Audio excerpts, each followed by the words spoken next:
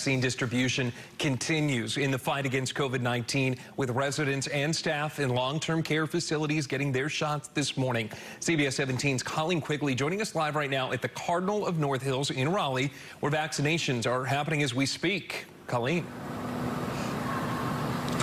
Hey, good afternoon to you, Bill. This was a really exciting day here today. You could actually really feel the energy, the emotion when we were in there. One woman even asked us to take her photo so she could send it to her children to show them she was getting her vaccine today.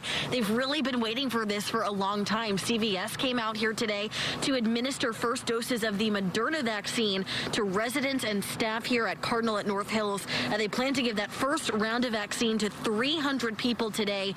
But the employees and the people who live here said, again, just how excited they are, but also how hard these last 10 months have been, because many of them have had limited or really no contact with their family. They're looking forward to being on the other side of this pandemic. We feel like this is the light at the end of the tunnel that we've been waiting for, and we feel so blessed to have this vaccine.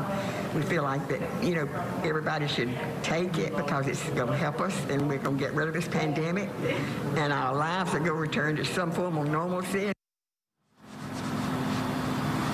Yeah, certainly looking forward to that. So 300 people today getting their first doses of that Moderna vaccine. So I'm told CVS will come back and have another clinic here in 4 weeks so those people can get their second shot, and then people who didn't get their first dose, if they want to get it then, can do so. For now, reporting live in North Hills, Colleen Quigley, CBS 17 News.